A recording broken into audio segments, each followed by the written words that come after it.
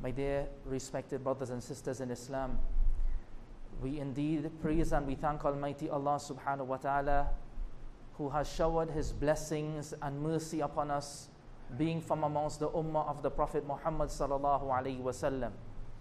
We praise and we thank Almighty Allah subhanahu wa ta'ala that Allah subhanahu wa ta'ala has just allowed us to witness a month of Ramadan, which was a very beautiful month, mashallah. And it was a month of competition of good deeds among ourselves.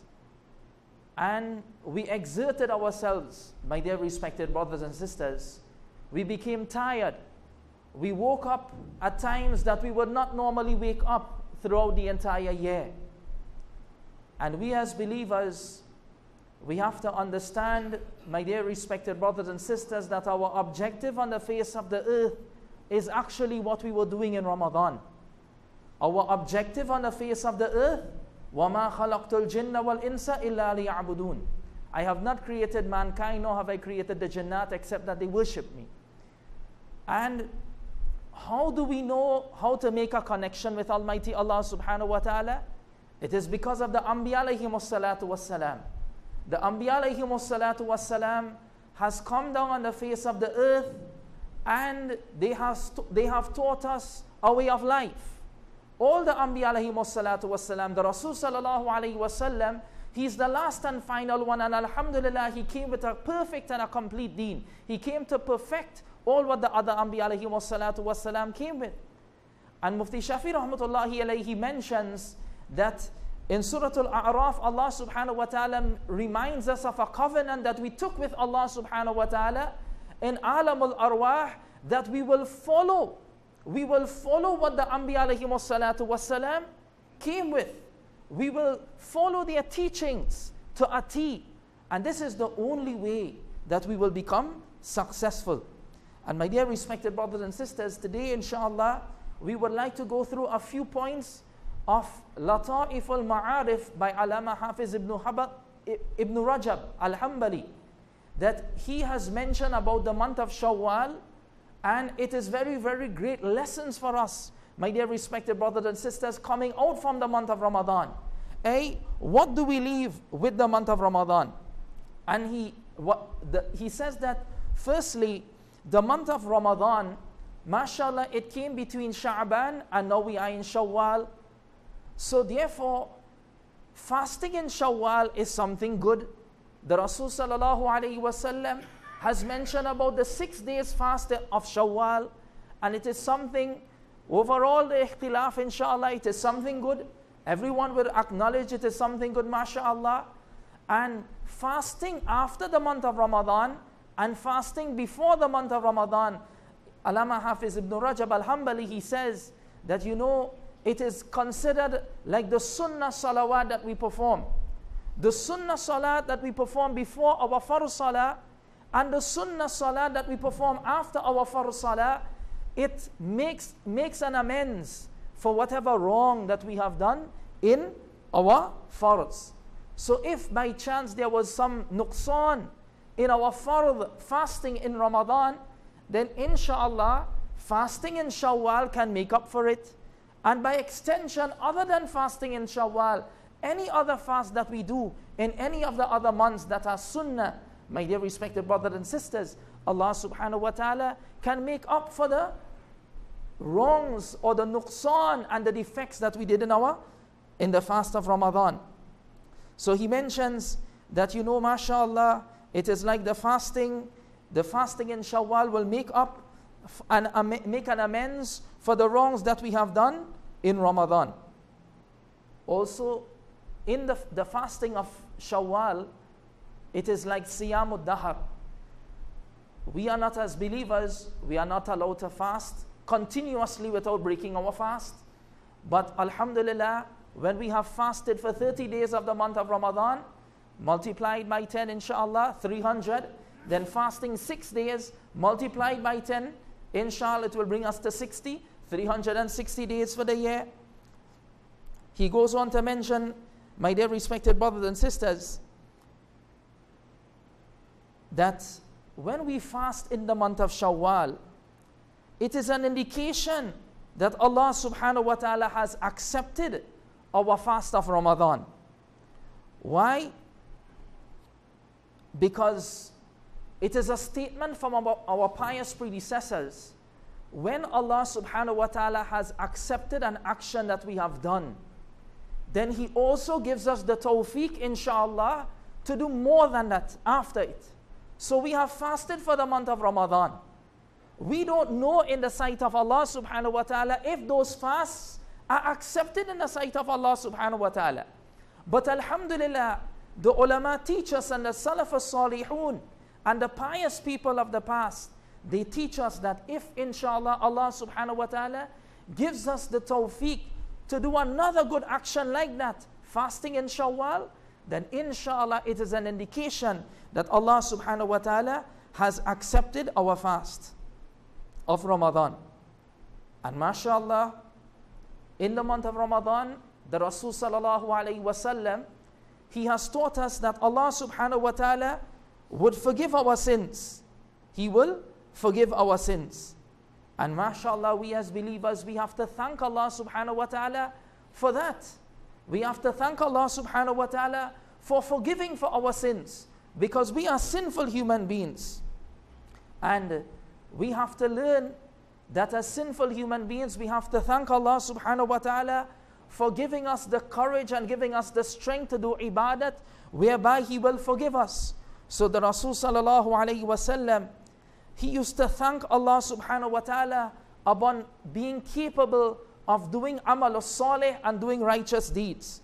And hence the reason that the Rasul sallallahu alayhi wasallam, giving shukr to Allah subhanahu wa ta'ala for His favors, the Rasul sallallahu alayhi wasallam, his sins had been forgiven, whatever was from before and whatever is afterwards. And the Sahabas were confused. O Messenger of Allah, why is it that you would wake up in the night until your feet is swollen? The Rasul sallallahu alayhi wasallam said, "Afala akuna abdan shakura." Should I not be a grateful servant? So we as believers, we have to ponder. Allah subhanahu wa ta'ala, inshallah, as long as I did it right, He would have forgiven my sins in the month of Ramadan. So therefore, I need to thank Allah subhanahu wa ta'ala. I need to thank Allah subhanahu wa ta'ala for forgiveness of my sins. So inshallah, if we fast in this month of Shawwal, we will show Allah subhanahu wa ta'ala that we are grateful to Him for forgiveness of our sins. In the ayats of fasting also, Allah subhanahu wa ta'ala also reminds us, وَلِتُكْمِلُوا الْعِدَّةَ وَلِتُكَبِّرُوا اللَّهَ عَلَى مَا هَدَاكُمْ, that mashallah we will complete the time of fasting, and we need to praise Allah subhanahu wa ta'ala upon what He has guided us.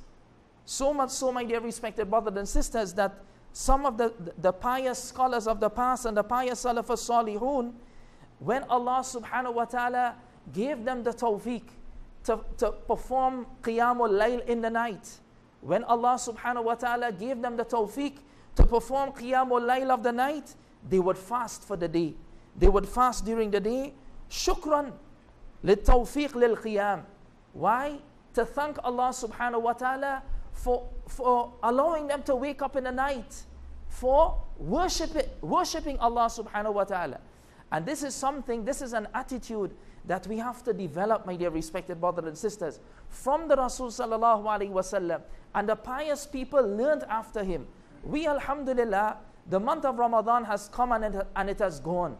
We cannot tell ourselves that it has gone and it has gone. Whatever we are able to pull from there. No, my dear respected brothers and sisters, we have to thank Allah subhanahu wa ta'ala for the month of Ramadan. And when we thank Allah subhanahu wa ta'ala for the month of Ramadan, it means we will be continuous upon good deeds afterwards. Why is it that these pious people, they would wake up in the night for tahajjud? They would wake up in the night for tahajjud. And then, mashallah, shukran lillah, for waking up for tahajjud, they would fast during the day. They would fast during the day, because we all know that, mashallah, we made extra effort in the month of Ramadan to wake up earlier at the time of Sahri and possibly perform some rakats of tahajjud. But it was not easy. It was not easy. Afterwards, my dear respected brothers and sisters, what are we going to do? Are we going to leave it off? No. A method that they showed us, and the Rasul sallallahu alaihi wasallam also showed us that mashallah, after Allah subhanahu wa ta'ala has given us the tawfiq to wake up in these nights of Ramadan, wake up early for Sahri, after we have performed 20 rakats of Taraweeh, inshallah, continue with good deeds. Continue with good deeds. And Allah subhanahu wa ta'ala, my dear respected brothers and sisters, He does not want to see that we stop. He does not want to see that we just stop off totally what we have done in the month of Ramadan. In the month of Ramadan, of course, we would have felt the blessings. It would have been easy. Allah subhanahu wa ta'ala would have chained the shayateen. And this is a great, great ni'mat that we cannot thank Allah subhanahu wa ta'ala enough for. The hadith of the Rasul sallallahu alayhi wa sallam teaches us that, out of Ramadan, the shayateen come and they will try to make us sleep, and they will say, it's a long night, why are you waking up? Why are you waking up? Why are you waking up? And they will tap us and they will try to put us to sleep, just as our mother puts a baby to sleep and she taps the baby, mashallah, and makes them comfortable. The shaitan also, out of Ramadan, he wants to make us comfortable. So we have to understand that, mashallah, Allah subhanahu wa ta'ala has done us a great favor in the month of Ramadan. And after the month of Ramadan, we have to fight our soul. We have to fight our nafs. Our nafs wants us to sleep at the time of tahajjud. And shaitan, he will pat us on our backs, rest, rest. You have done a lot in the day, rest. But no, we have to fight our soul, and we have to fight the shaitan, my dear respected brothers and sisters.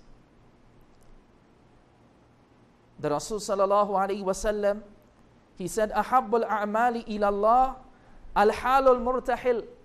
The most beloved of actions to Allah is al-hal al-murtahil.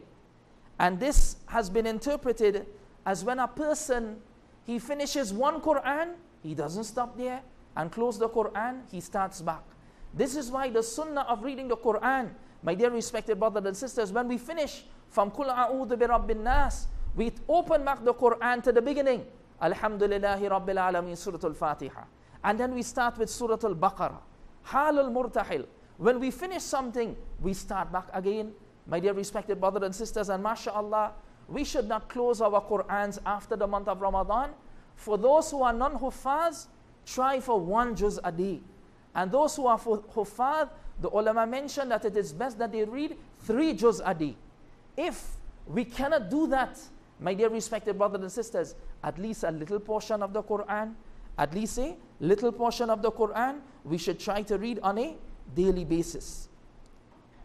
One of the pious persons of the past, Bishr, he says that إِنَّ قَوْمًا يَتَعَبَّدُونَ وَيَجْتَهِدُونَ فِي رَمَضَانَ فَقَالَ بِئْسَ الْقَوْمُ قَوْمٌ لَا يَعْرِفُونَ لِلَّهِ حَقًّا إِلَّا فِي شَهْرِ رَمَضَانَ إِنَّ الصَّالِحَ الَّذِي يَتَعَبَّدَ وَيَجْتَهِدُ السَّنَةَ كُلَّهَا.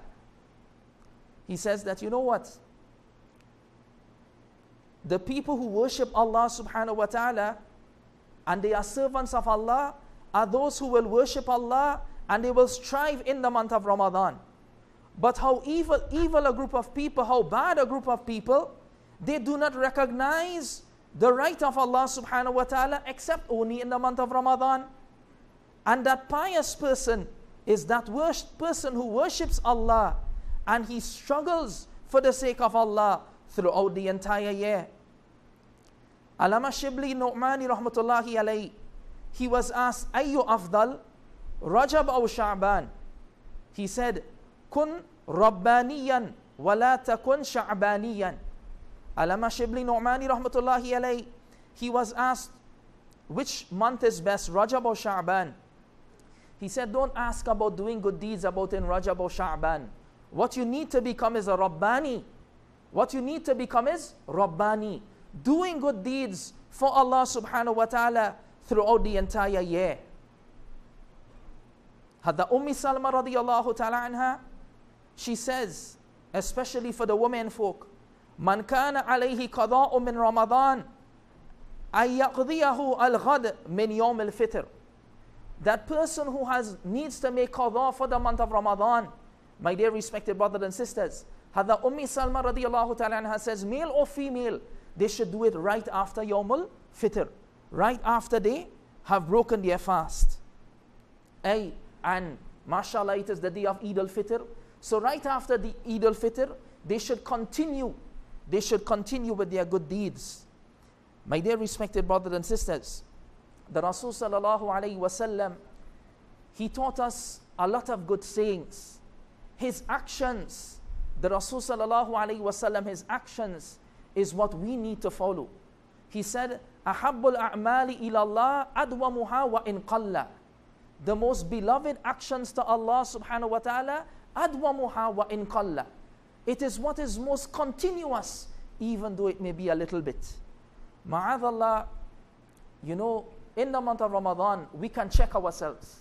We can check ourselves how good an abid we are to Allah subhanahu wa ta'ala. If we follow the Rasul sallallahu alayhi wa sallam to a T, or did we not follow the Rasul sallallahu alayhi wa sallam to a T? Our Ramadans every year have become systematic. You start the first day of Ramadan, the second day of Ramadan, third day of Ramadan, the masajid are full with people who are going to perform the Taraweeh Salah, people who are going to perform their Salah in Jama'ah. Then afterwards, it becomes empty. And then coming down to the 27th night, mashallah, it becomes filled again. And then better yet, for the last, the last dua of completion of Quran. That completion of Quran, mashallah, it is a Mubarak time to come and make dua. Beyond the shadow of a doubt for everyone. But more so, it was for those people, my dear respected brothers and sisters, who were continuous in standing up for 20 rakats, listening to the Holy Quran, standing up for 20 rakats, listening to the Holy Quran. They will get the full reward.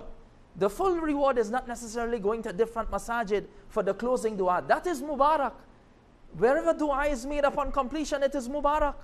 But, people use the tradition of the Rasul sallallahu alayhi wa sallam, and Allama Hafiz ibn Rajab Hanbali, he quotes it in his book, that Hadha Aisha radiyallahu ta'ala anha says, that the Rasul sallallahu alayhi wa sallam was continuous upon 11 rakats in and out of Ramadan.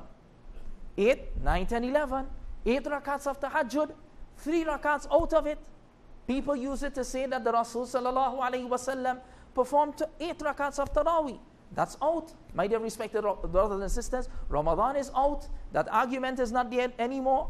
But sufficient to say is that, mashallah, the 2 Haramain Sharifain, until today, they perform 20 rakats until now. So, mashallah, Mubarak ho, and blessed are those people who used to perform their 20 rakats. The point that we are making now, after we have performed those 20 rakats, what are we going to perform for the Rasul sallallahu alayhi, for Allah subhanahu wa ta'ala? How are we going to follow the footsteps of the Rasul sallallahu alayhi wa sallam after those 20 rakats? Some of the ulama divide Qiyamul Layl and Tahajjud. They say Qiyamul Layl is before sleep and Tahajjud is after sleep. How much are we going to perform, my dear respected brothers and sisters? We are speaking about being continuous to the Rasul sallallahu alayhi wa sallam, and we were just drawing a reference. If we have been complacent in Ramadan and we were negligent in Ramadan, then, chances are it's more difficult for us to build up after Ramadan.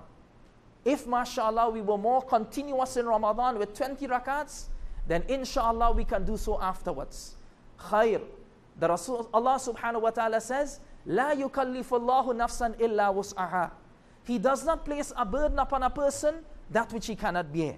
So the Rasul sallallahu alayhi wa sallam, his foot becoming swollen, that was not a burden upon Rasulullah sallallahu alayhi wa sallam. Ibadat is not a burden upon us. What happens to us, my dear respected brothers and sisters, we like to just go for bronze and silver, and we don't like to go for gold. And we like to use those traditions of the Rasul sallallahu alayhi wa sallam that teaches us, you know what? MashaAllah, the Rasul sallallahu alayhi wasallam told one Sahabi, stick upon the farz alone. As long as you do that, inshallah, Jannat is secured. Jannat is secured, my dear respected brothers and sisters. But what about the hadith that Jannat is a barren land? If you say Subhanallah, you will plant a tree in Jannah. So the more Subhanallah that we say, we will inshallah plant more trees in Jannah. My dear respected brothers and sisters, the ulama of the past and the Rasul sallallahu alayhi wasallam, they get this attitude from Rasulullah sallallahu alayhi wasallam. They were not just complacent upon, I am a believer. MashaAllah, Ramadan has come and gone. Inshallah, may Allah allow me to live to see another Ramadan. We have to be doing actions to show Allah subhanahu wa ta'ala, oh Allah, I appreciated your Ramadan. Oh Allah, after your Ramadan and after your forgiveness on the day of Eid, oh Allah subhanahu wa ta'ala, I appreciate your forgiveness on the day of Eid. And oh Allah, I am incapable of showing appreciation to you for all that you have forgiven from me. For all that you have forgiven from me. And all these, my dear respected brothers and sisters, are from the ethics of the Rasul sallallahu alayhi wasallam. These are from the teachings of Rasulullah sallallahu alayhi wasallam. Afala akuna abdan shakura. So sometimes we like the easy way out. But the question is, my dear respected brothers and sisters, when are we going to start making real efforts? Fasting on Mondays and Thursdays, fasting Ayyamul Bid, fasting 6 days of Shawwal. My dear respected brothers and sisters, this is what Rasul sallallahu alayhi wasallam was doing. When he mentioned, hey, people, this is what we were mentioning, how the Aisha radiallahu ta'ala has said, 8 rakats to 11 rakats the Rasul sallallahu alayhi wasallam, he used to perform in and out of Ramadan. Forget using it to only prove that Taraweeh is 8 rakats. Out of Ramadan, perform the 11 rakats. In and out of Ramadan. That is what the hadith teaches us. Rasulullah sallallahu alayhi wasallam, he performed 8 rakats of tahajjud, 12 according to some traditions. My dear respected brothers and sisters, so we cannot perform 8, khair, perform 2.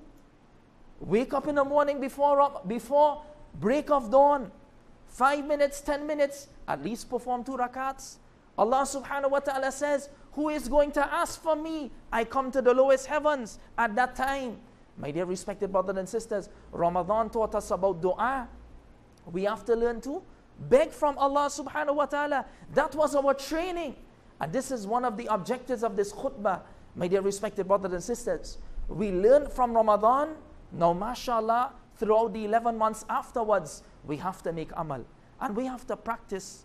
Do not become negligent. Negligent means it is a sign that Allah subhanahu wa ta'ala did not accept our Ramadan. Woe unto those people, the ulama say, that they were just waiting. It's a long, dried out fast. It's a long, boring month. And now afterwards, mashallah, it's not compulsory to fast anymore. No, mashallah. The people who love Ramadan, Allah subhanahu wa ta'ala loves them, and He wants to see what they are doing afterwards. And we should be covetous and yearning for the forgiveness of Allah. We should want to make dua to Allah. We should want to fast again, my dear respected brothers and sisters. We should yearn to wake up in the early hours of the morning. And if we don't wake up in the early hours of the morning, look at what Rasulullah sallallahu alaihi wasallam did. He made qadha when he slept away from his tahajjud salah. He made qadha of it. I'tikaf, subhanallah. We made a bond with Allah subhanahu wa ta'ala. Whether we perform sunnatul i'tikaf or nafil i'tikaf, we came in the masjid in Ramadan, it was different. It was different, my dear respected brothers and sisters. As soon as the moon is seen for Shawwal, we feel the difference. We feel the difference. But mashallah, Allah subhanahu wa ta'ala, may He give us that constancy whereby we come in the mosque, nawaitu li'atikaf ma dumtu fi hadha al-masjid. I will perform i'tikaf as long as I'm in the masjid. And it will encourage us. We don't only stay outside. We do not have a cave that we can go to Hira, my dear respected brothers and sisters, to worship Allah subhanahu wa ta'ala. We should come in the masjid. Sit in the masjid. Don't talk about worldly affairs in the masjid. Sit. Ponder over the creations of Allah subhanahu wa ta'ala in the masjid. Open the holy book that we have opened in the month of Ramadan, my dear respected brothers and sisters. Perform rakats of salah in the masjid. The Rasul sallallahu alayhi wasallam, he was continuous upon i'tikaf, so much so that one year he missed his i'tikaf in Ramadan. In the month of Shawwal, he made qadha of that i'tikaf. In the month of Shawwal, he made qadha of i'tikaf. So my dear respected brothers and sisters, we as believers, sometimes we have to stop petting ourselves. We have to stop petting ourselves because you know what? My dear respected brothers and sisters, times are not getting better. Times are not getting better, and shaitan is getting stronger, and the influence of evil is getting stronger. And when that is the case, the believers also have to step up their game. When that is the case, my dear respected brothers and sisters, the believers have to step up their game. MashaAllah, you know, we can be helpful to other people. We can be helpful to other people, and we can be kind. And we as believers, MashaAllah, there are Venezuelans coming into our country. You know what? One of the lessons of Allama Hafiz ibn Rajab, he was saying that for a young man, after the month of Ramadan, the Rasul sallallahu alayhi wa sallam mentioned a hadith that the look of the eye is an arrow of shaitan. The look of the eye, one evil look, one evil glance, it is an arrow of shaitan. And with the coming of the Venezuelans in our shores, especially the young men, they teach us that we have to protect our gazes, because women come with different cultures and different types of clothing, and our own Trinidadian women are like that also. But we as believers, my dear respected brothers and sisters, coming out of Ramadan, mashallah, protecting our gazes, then we will just lose everything with one glance. The halawat of iman, we will lose it with one glance. On the contrary, my dear respected brothers and sisters, the Rasul sallallahu alayhi wasallam, he said that when we lower our gaze, hadith of Imam Ahmad, when we lower our gaze, inshallah, and we protect our gaze, Allah subhanahu wa ta'ala will make us taste the sweetness of iman in our ibadat. And we will taste the sweetness of the ibadat. We will taste the sweetness of the ibadat. My dear respected brothers and sisters, mashallah, help whoever we can help, but do it in a good way. We should give food. We should spend upon the poor. All the good things that we have learned in Ramadan, we should do it out of Ramadan. But if we do not protect our ibadah, my dear respected brothers and sisters, then we will become wasted. We will be wasted if we do not follow up the ibadat of Ramadan with ibadat out of Ramadan. Then our iman will become weak. Our iman will become weak, my dear respected brothers and sisters. Allah subhanahu wa ta'ala has prepared a beautiful Jannah for the believers. We hope and we pray that Allah subhanahu wa ta'ala, He accepts us and He allows us to enter into Jannah. Because I will finally end, my dear respected brothers and sisters. The Rasul sallallahu alayhi wasallam, subhanallah, look at the a'mal that he used to perform. And that is what we have to look at. We have to say, where are we? And we have to perform more a'mal. Where was the Rasul sallallahu alayhi wasallam? And he said that, you know what? It is not on account of his actions. It is on account of the mercy of Allah subhanahu wa ta'ala enveloping him. That is why he will enter into the Jannah. And this is why we do more and more good actions, because we want the mercy of Allah subhanahu wa ta'ala. We will not enter into paradise by means of our own actions alone, my dear respected brothers and sisters. Yes, it is a means. And because it is a means, we have to keep on doing more and strive to do more. But because of the acceptance of Allah and the mercy of Allah, that is really what will enter us into the Jannah. May Allah subhanahu wa ta'ala forgive me for whatever wrong that I have said. May Allah subhanahu wa ta'ala accept us. May Allah subhanahu wa ta'ala give us the tawfiq that inshaAllah we can live after the month of Ramadan as we have lived in Ramadan. And may Allah subhanahu wa ta'ala allow the blessings of Ramadan to keep up in our lives, my dear respected brothers and sisters, that Allah subhanahu wa ta'ala can protect us from sin and save us from sins inshaAllah until we see next Ramadan. Wa akhiru da'wana and alhamdulillahi rabbil alameen.